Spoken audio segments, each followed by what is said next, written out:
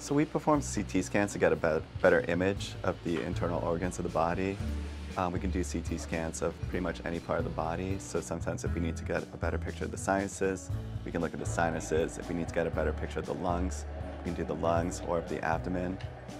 Sometimes we're looking for something within the abdomen or the intestines, or sometimes we're looking for masses.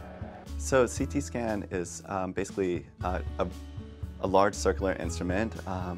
The child is placed on a platform, essentially a bed with a mattress, and the patient will go through the CT scan. It usually takes about roughly 5 to 10 minutes. There's normally a technologist that's present to help your child get into the correct position and make sure that they are in the proper position for the exam itself. There might be a nurse as well, and also an anesthesiologist who will be monitoring the patient's vital signs and making sure that the sedation is going well and there's no complications with the sedation. So in this particular case, this child was sedated due to her age.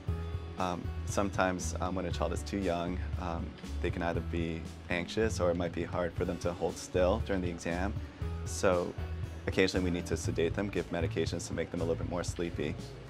Sometimes we may need to intubate as well if we require deeper sedation, or sometimes some studies require a long period of time for sedation. So we put them into the scanner and we do a topogram, which is just a basic, almost 2D X-ray.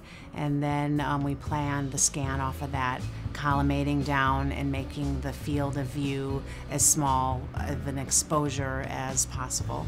And then we inject the contrast. When the contrast is injected, the child might experience some side effects, which are a metallic taste in the throat, a warm, flushed feeling throughout their body, and lastly, because that warmness sometimes settles in the bladder, they feel like they might have urinated. But all those things only last about a minute or two, and we make sure that they know that we're in there with them while that's happening, so they can be a little bit reassured. It's just it's a big camera.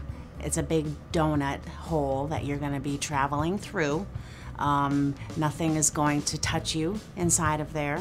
We will be there with you if you need anything, and you only have to hold your breath for a couple of seconds at a time, and you're just going to hold really, really still like a statue.